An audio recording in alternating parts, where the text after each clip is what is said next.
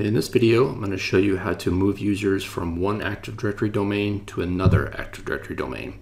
So for this example, I've got the source domain ad.activedirectorypro.com, and then my destination domain is completely separate for us. They're not, it's not a child domain, and it's ad.networkverge.com. So on the source domain, I'm going to use the AD Pro toolkit. I'm going to export the OUs, the groups, the users, and then we'll use the toolkit on the destination domain to import all of those OUs, groups, and the users. And then lastly, I'll run through the PowerShell commands that you can use to verify the number of users, OUs, and groups on both source and destination domains. Will help you verify that everything has been moved. It's really important when you go to import the users on the destination domain that you modify the CSV. You need to add a password column, and then if it's a different domain, you need to change the domain path and the user principal name. And you can modify any other information that you need. So let me jump in here. So on my destination or my source domain, you can see I've got a bunch of users, bunch of OUs, I've got a bunch of groups, and then on my destination domain, it's a completely brand new install. There is no, I've added no OUs, groups, or users. So to start, we want to open up the toolkit and go to OU reports, all organizational units, and I'm going to click run, and then export this to a CSV file. I will save this as OUs. Now I want to export all of the groups. Come into group reports, click all groups, export to CSV. Yep, I gotta click run first. Okay, now I'll export this to the CSV. This is groups. So now I want to export the users. Come into export users, and for this example, I'm not going to export my entire domain. It's a very large domain. I've got like 10,000 users, so I just want to do my management OU. So I'll come into AD Pro Users Management and click Run. If you want to do your entire domain, just leave entire domain selected. And you can see this is going to export a lot of information: the group membership, user principal name. So all this information will be exported, and then you can import it to the new domain. And after you export it, if you don't want to import some of this stuff, you can just remove any column that you don't want imported. So export users. So now I will copy all of those exports to the new domain, and then I'll open up the toolkit, and we'll start with importing users. So import OUs or import OUs. Select the template, click run, and if I come into Active Directory, refresh, you'll see all of the OUs for my source domain are now created in my new domain. So now I want to import groups. So click on import groups, select template. I will click on the groups template, and you can see it's got 667 records. I got a bunch of groups, so I'll click run.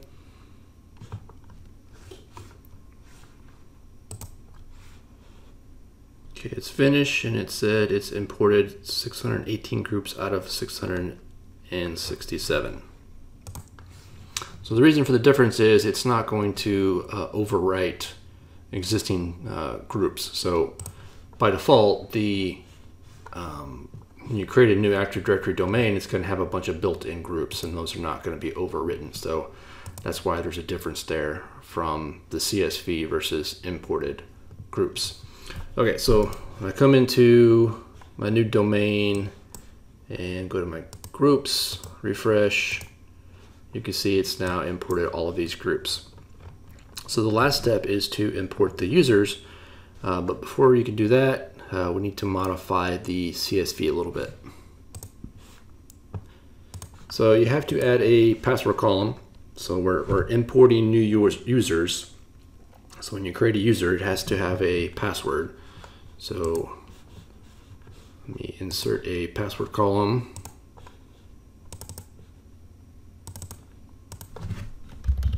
All lowercase, and then just make up a password.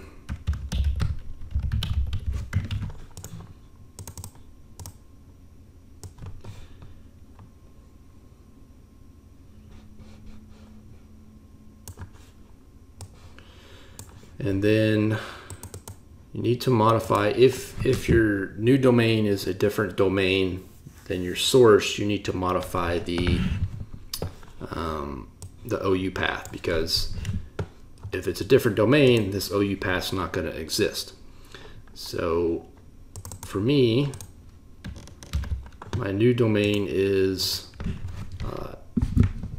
network verge. So I'm just going to do a search and replace. I want to find DC equals Active Directory Pro, and I'm going to replace that with DC equals network verge. So we'll just do replace. So now that OU path has been updated, the next thing I want to update is the user principal name. So again, if your source and destination are the same, you can probably leave this as is, but my destination is different, so I'm going to change this from @ActiveDirectoryPro.com to @NetworkVerge.com. And you can change anything else you want. You may want to change the SMTP addresses, but this is just a test domain, so I'm not going to bother about that. And again, you can remove, if you don't want to do telephone numbers, street addresses, you can just delete these columns. So with that, we can now import all of these accounts. So come into import users, I'm going to select my template. You can also click on import options. By default, the accounts will be enabled. You can force password change, or you can change the name to be last name, first name. By default, it is first name, last name. So I'm going to select my template.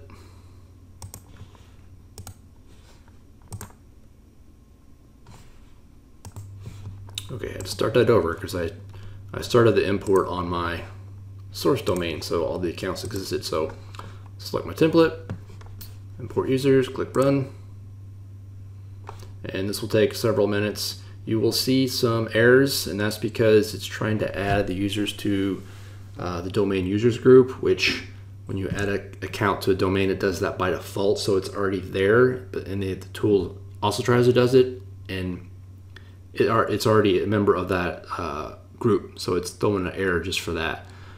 So I'll pause this because this takes several minutes depending on how many users you have. Okay, the import is complete, so pull up Active Directory. So I'll come into ADPro users, refresh my management OU, and there's all of the users. So if I open up one up, you can see it's got all the information that is from the source domain. So I'll look at telephone numbers, email, address information, member of. You can see it added the users to all the groups. And that's it. So now I've got basically a duplicated Active Directory domain from one domain to another domain. I've imported all of the OUs groups, and then I imported some users. So now let's open up PowerShell and we'll verify a few things.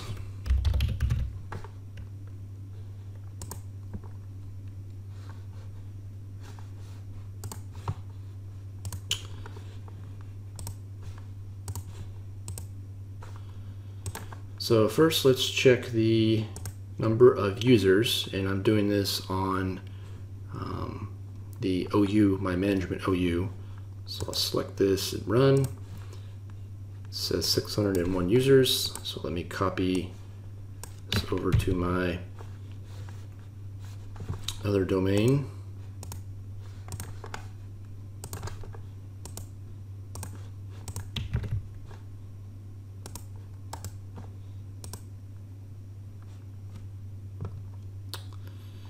Oh, I gotta change the path because that's still pointing to Active Directory Pro. So if you want to find the distinguished name, you can just right click on the OU.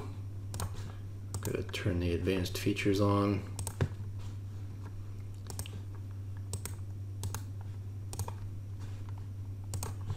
And then I want this distinguished name.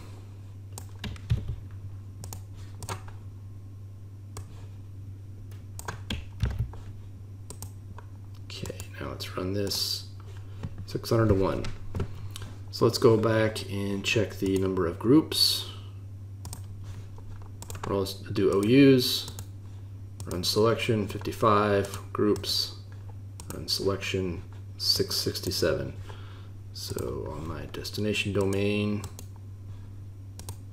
55, and then groups 666. And that's because on my source domain, it's got the Microsoft Exchange schema installed. So it's got an Exchange group. So that didn't import on my destination domain because I don't have the schema on there. So that is pretty much, that is it. I will paste a lot of this information into the notes, and then I'll also link to an article that walks through all of this. So on my website, just go to Move Users, and I've got this article, I've got this video all written out step by step. So if you miss something in the video, or if you like reading steps to an article, I've got it all laid out here.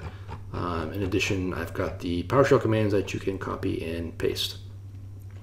So that is it. To be clear, this isn't really a migration because you're not migrating SIDs, you're not migrating user profiles or computer accounts. You're basically just exporting all the information from one Active Directory domain and importing it into another domain. It also will not move passwords. I get that question a lot. You can't export passwords from the domain and import it into another one. It's going to create a brand new password for the account. So that's it. If you have questions, please put them in the comment section, or you can send me an email.